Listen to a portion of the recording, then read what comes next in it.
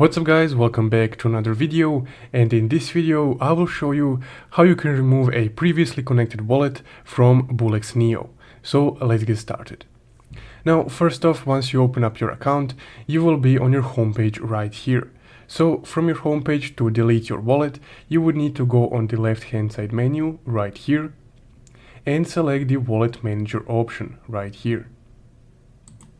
Now, once you're in your wallet manager, here you would be able to see all the connected wallets that you have currently connected with your Bullx Neo account.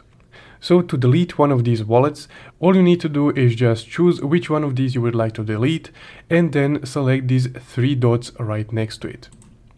And then the only option that you have is the delete option. So let's just go ahead and click on delete. Then a pop-up menu will load asking you if you really want to delete this wallet.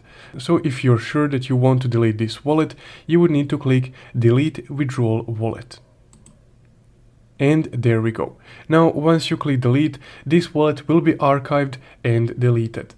So this guys how you can delete a previously connected wallet on Bullx Neo. If you found this video helpful, don't forget to leave a like and subscribe. Thank you for watching.